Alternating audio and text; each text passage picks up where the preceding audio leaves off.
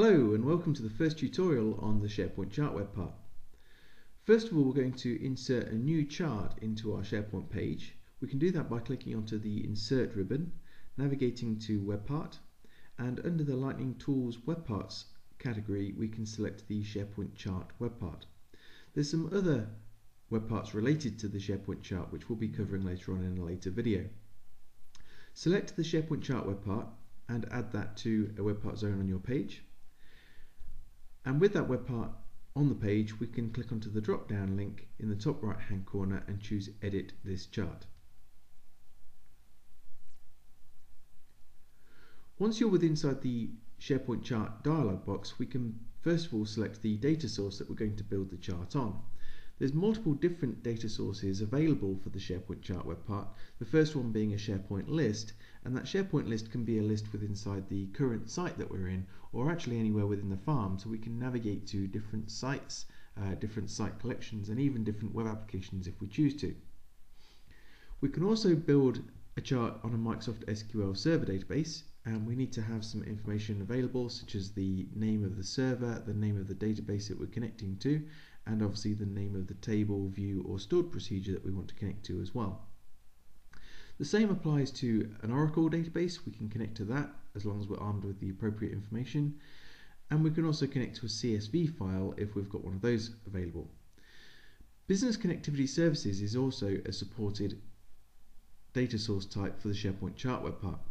And with Business Connectivity Services, you can connect to multiple different external data sources such as SQL, OData, Oracle, ODBC data sources, and many, many more.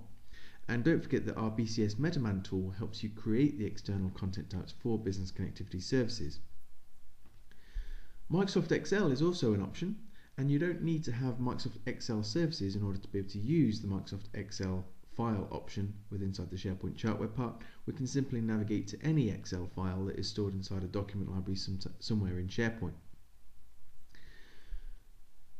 We've also got the web parts in the current page, and we'll be demonstrating that in a later video where we can actually build a chart based on either a list view web part or also something like an external list web part, or even something like our Lightning Conductor web part, so we can actually roll up SharePoint list items from multiple different sites and different site collections and then build a chart upon that information. And finally, we've also got an ODBC data source, so we can provide a connection string in order to connect to any data source that supports ODBC, the Open Database Connectivity. So we're going to start off with a very simple chart and build on it from there in later videos. We're going to navigate up to a Microsoft SQL Server database. So I'll select that as the option, and I'm going to tick the checkbox to allow me to authenticate as the user that I'm logged into SharePoint as, and I'm going to provide two bits of information, the first one being the name of the server that I'm going to be connecting to, and the second one being the name of the database that I want to connect to. Once we've provided that information, we can click on to connect, and in the drop down we'll be able to select different tables. So notice the tables that we have access to inside that database, and we've also got views as well. So there's multiple different views in here that I could select. So rather than connecting to the raw data inside the table, most of these views are queries, so we can go through and select one of these. So we've got things like the sales within a particular year and so on. Rather than building a custom view, you could also create your own custom SQL query as well. So through here you can go through and query the database and use the results of that query to build your chart. So to keep things simple, we're going to go through and select a table, and the table that I'm going to choose here is going to be the customers table. So we have the customers table selected, and one of the things I can do to make sure that I'm connected to the correct table and we're going to see the data that we want to see, I can click onto the view data option, and this will show me the data that we're going to be getting back, and therefore that's what we're going to be creating our chart on. So notice we've got some information in here such as the customer ID, we have company names and their contact details, and also the contact name and phone numbers and so on of people inside those organizations. Now this might seem like a strange type of table to connect to, but what we're going to do is basically build a chart that is going to show us how many customers we have within each country. So by clicking onto Next, we can go through and select the columns that we want to see. So if we're basing this on a country, of course we need to make the country column available, and I also want to use the customer ID as well. Since that's the primary key for this table, we can guarantee that every single customer inside our customers table is going to have a customer ID, and therefore I can use that column to count. Therefore I can find out the number of customer IDs per country. So when we click onto Next, we've also got the ability to filter the data. So it might be that I want to just obtain how many customers I have within the United States, or how many customers I have throughout Europe, or something along those lines. So I can filter out other data as well in here, which is useful, and we can add filters on columns even if they're not included in the chart. So we can exclude customers in London and so on, if we wanted to look at what the number of customers that we deal with outside of London as an example there. So we can choose other columns, we can provide the operator, and we've also got the ability to add multiple levels with ands and ors in here as well.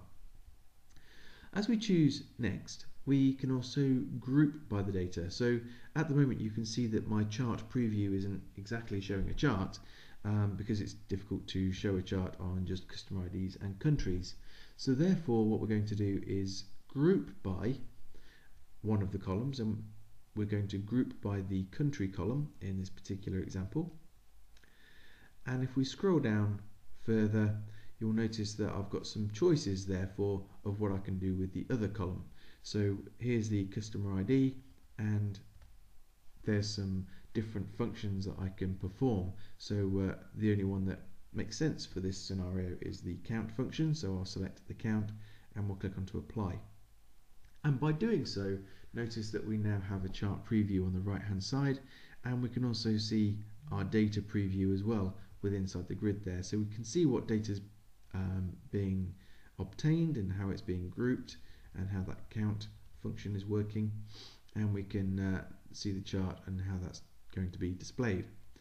So as we choose Next, the next section that we can look at is displaying just a subset of the records returned. So we could show the top 10% of customers, or we could show the top 10 records as an example. So if maybe we employed 100 salespeople, just for argument's sake, and we wanted to show the top performing salespeople and their sales figures, that's something that we could do in here. So we could connect to a orders table of some sort, show the employee ID, do a count of the number of orders or a sum of the order value, and within here show the top 10.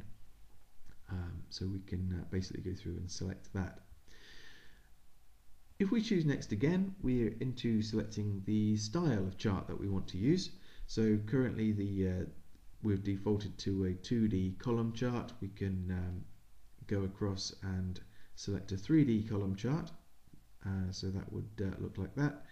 Notice that we could also display pie charts and so on. So we get a pie chart on the page, and this can be refined a lot. And we've also got pyramid charts and waterfall charts and so on. And in some of the later videos we're going to jump into some more complicated charts. We're going to, rather than look at the single series charts, we're going to go to some multiple series charts.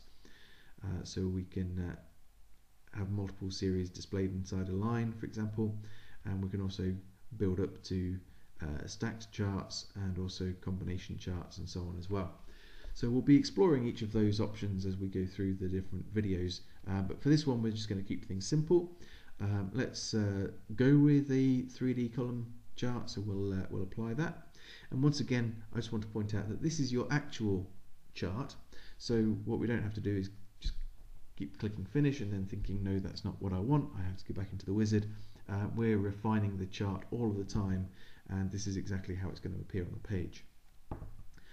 So when we choose Next again, we can provide a chart title. So in this chart title I'm going to have the number of customers per country, and we could have a subtitle if we choose, so I could actually take out the per country there and have that as a subtitle, because maybe we're going to add some other charts onto this page that show the number of customers per region and things like that. You can also label your X and Y axis, so in here we could have country as an example, and just below that I could have the number of customers. Okay, and again we can preview that to see how that's going to appear on the page. Moving across to the series customization, we can make some modifications to things like the date and time display, the sort order, so do we want to sort by the number or do we want to sort by the country, so we can specify things like that. And again, notice that a lot of these options here are grayed out. Some of them make more sense in different types of charts rather than just a 3D bar chart. So things like the plot color and the anchors and so on will make more sense later on as we go through the different videos. So we didn't really make any changes there, but let's click apply anyway, and we'll go to next. In here we can select whether we want to show data labels and data values. So as you look at the chart, you'll notice that on the chart there we have some of the values actually showing, so we can decide whether or not we want to show that, so we can preview with and without. Personally I think it looks better without, but sometimes we want to show those exact figures on the chart as well. The data labels are as we hover over the chart, so notice you can hover your mouse over any of the bars inside the chart and you'll see the series and the value there, so the country as well as the count of customers. So again, we can choose whether or not we want to show that. We can also choose different custom fonts and so on inside that label as well. You can also do things like turn on shadows, change the background color of those and the border color, etc. And likewise here for the data plot as well, you can make modifications to that. Now under the cosmetics link, this is where you can change the colors throughout the chart. You can change the bar chart colors, you can change the background colors, you can change the border colors, so on and so forth. So notice one of the things, we've got a very gradual sort of grey canvas to the back of the chart, and that might not fit my style with inside SharePoint, so especially if you're branded SharePoint.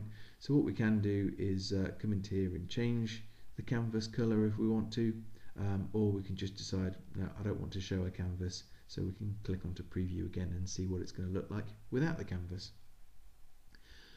All of the margins and all of the border thicknesses and so on can also be changed, as can fonts throughout the chart. We can modify some of the settings for 3D charts specifically, and we can also provide some custom branding as well if we want to. So we'll apply those changes and just point out some other things as well. So we've got number formatting, so you can choose where you want the thousand separators or decimal places and things like that in here. You can also change the axis, so do we want to start at 0 or do we want to start at a negative number and what have you. That can also be shown in here. You can add trend lines if you like, so they can be added to your chart. There'll be more on that a little bit later on.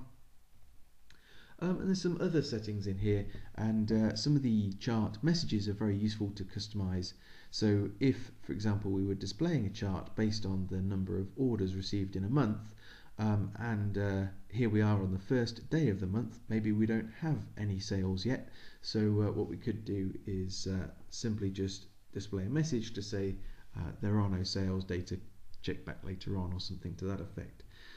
So we're giving the user some meaningful feedback when they hit a page inside SharePoint. In a later video we're also going to look at the drill down, and I really encourage you to look at the drill down. It allows you to build dynamic charts. So if we were displaying charts on sales again per quarter, we could allow users to be able to drill into the chart so they can see things like sales per month and sales per day or per week, and so on.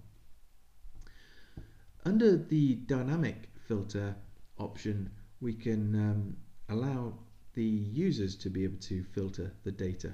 So we did cover filtering the data within inside the chart configuration, but not all of the users are going to be able to come in here and change the chart. You would need to have at least design permissions to the page in order to do that. What we can do though is allow users to be able to filter some data dynamically, and that filter will only be applied to that user.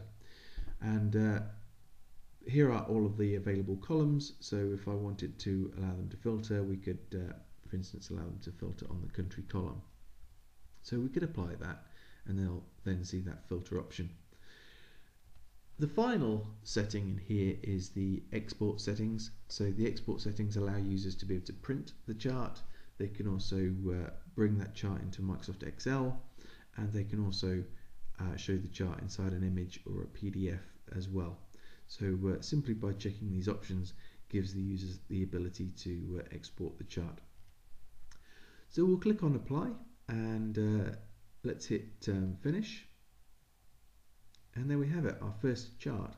So we'll click on to save and close, and notice we get that nice dynamic view of the chart. So as we land on the page, the chart grows, which gives some great feedback and makes a great visual addition to your SharePoint environment. And as I mentioned, later on we'll have a look at how we can drill down into some of these charts by clicking it. And we've also got the filter options in here as well. So yeah, if we wanted to take, for example, the country field, which is the only one that we can filter on because that's what I made available, and we'll say is not equal to USA, we don't want to include that, so we can click onto preview, and that would show the chart without the USA included. We can therefore hit apply and see our chart without that, and so on. And like I say, by doing that you're not affecting any other user, that's only going to affect you. Okay, so check back, have a look at some later tutorials, and you'll see some of the more advanced options of the SharePoint Chart Web